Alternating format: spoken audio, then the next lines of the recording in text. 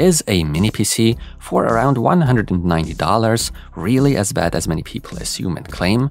What are the pros and cons? What are those exactly? Surely such a device simply cannot turn out to be complete garbage, or can it? That's what we are going to talk about today. The model being tested today goes by the name of Ninkear N10, which you can currently pick up for €179 on GEEKMAXI over here in Europe. Depending on when you check, it can sometimes be had for less. However, there are seemingly countless comparable and similar devices that are almost identical in terms of hardware and similarly priced. As expected, at the heart of this mini PC is the widely used Intel N100 Quad-Core CPU, 16GB of RAM, and a 512GB SSD. I'll not only conduct brief everyday tests, but also cover the gaming experience with it, as well as the features, ports, upgradeability, power consumption, temperatures, and finally, the noise levels. Should you ultimately stay away from such a cheap mini PC, or are many people out there just exaggerating? I'll tell you right away, both applies here. It really depends on your personal requirements.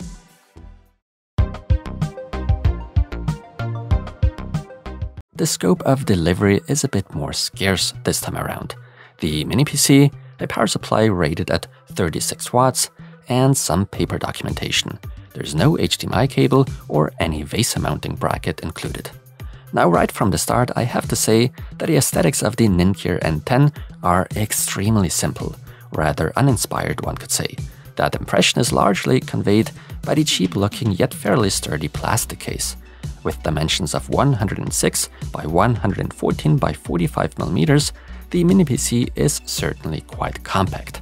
As already mentioned, it features an Intel N100 processor with 4 cores and Intel UHD graphics. The RAM is 16GB of DDR4 at 2666 megatransfers per second. Due to only one memory slot being available here, and due to DDR4 technology, unfortunately we are running in single-channel mode here. A no-name SSD with a capacity of 512GB comes into play. It's one in the M.2 form factor, but SATA 6 gigabits per second. The read and write speeds, however, are pretty decent. Oh, and while VESA mounting is not an option here, the device at least can be hung on the wall. Fortunately, accessing the N10's inside is quite easy. Simply loosen 4 screws on the bottom and then pull off the bottom cover. Here we have easy access to the SSD, CMOS battery, and the RAM. However, I noticed there's a second M.2 slot available on the motherboard, which even allows for the longer form factor. That's really nice for potential upgrades or expansions down the line. I also noticed that the bottom cover has guides and holes for a 2.5-inch drive, but such is not supported here. Perhaps they've just gone with a standard case the manufacturer is reusing. Now let's talk ports. On the front, right next to the power button, we get 2 USB 3.2 Gen 1 ports, and on the opposite side, on the rear, 3.5mm audio, 2 HDMI 2.0, a gigabit LAN port, and finally a single USB 3.2 Gen 1 and USB 2.0 port respectively. Disguised as a ventilation cutout hole, there's also a Kensington lock. Unfortunately, there's no sign of USB Type-C or an SD card reader. Actually, that's not uncommon for devices in this price range.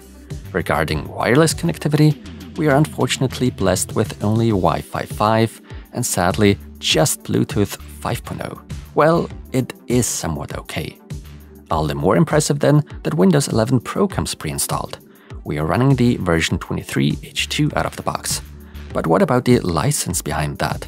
It was activated using a volume MAC key. I've heard mixed feelings from the community about that.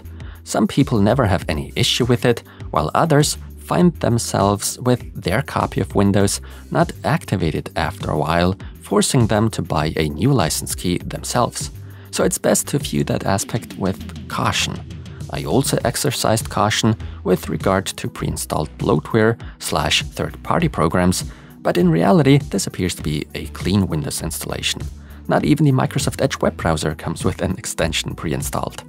I didn't notice any suspicious background processes or services running, Nonetheless, a healthy dose of caution and skepticism never hurts, and so I ran 3 individual virus scans using Windows Defender / Security, Malwarebytes, and Norton 360.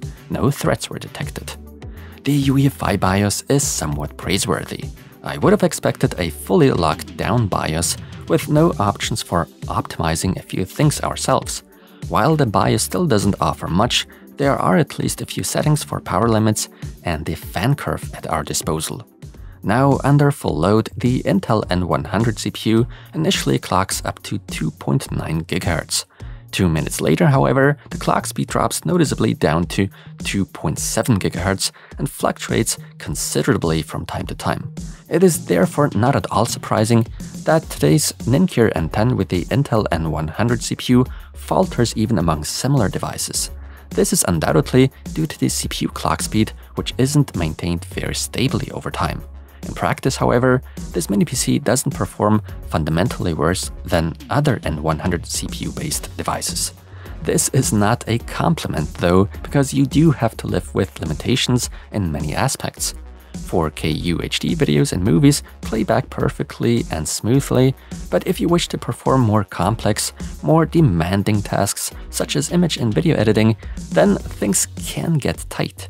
The CPU is quickly pinned to 100% usage, and God forbid if there are programs running in the background that eat up even more CPU resources. I am not saying it is impossible to edit or render images and videos, but only in moderation and without great expectations. The only area things can go downhill further is in 3D applications like games. Gaming is virtually impossible at Full HD 1080p, at least when giving AAA titles a shot. Unfortunately, lowering the resolution down to 720p doesn't help much either. It's simply the combination of CPU and integrated graphics that is too weak. But that doesn't mean gaming is entirely impossible. No, because more lightweight game titles, including many indie games, can be played smoothly at 1080p even with a decent frame rate. Let's talk power consumption, temperatures, and noise levels. The power draw is extremely low. At full load, we remain below 30 watts. Temperatures, meanwhile, are perfectly fine. We are noticeably below the 80 degrees Celsius mark. The fan also does its job fairly quietly. While it is audible at higher loads, it can be described as pleasant. While idling and under light loads, the fan is spinning constantly, but at 39 decibels is virtually inaudible. Compared to a desktop PC that already can be considered as more power efficient, this entry-level mini-PC consumes remarkably fewer power. Conclusion. That sums it up quite well. In this price range, we are definitely talking about an entry-level product. You shouldn't expect any more than that. The Ninkear N10, as well as many comparable mini-PCs on the market, simply delivers okay-ish performance. We can't consider it good necessarily, but claiming it's unusable or bad isn't right either, if you ask me. One can definitely get some stuff done with the N100 CPU. You just can't demand too much of it and have to lower your expectations accordingly. If you can't or just don't want to do that, you should probably spend a bit more money and opt for a slightly more powerful mini-PC that doesn't come with those weak Intel N100, N95 or N97 CPUs. For office purposes, watching videos, or for small projects of some sort, such a cheap mini-PC can be a great option though.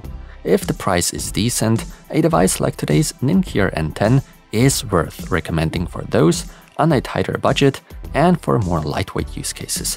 What are your thoughts on such cheap mini-PCs? What's the cheapest one you've discovered so far? If you enjoyed the video, please consider leaving a like, or to really annoy me, just hit that dislike button. With that being said, thank you so much for watching, and until the next one.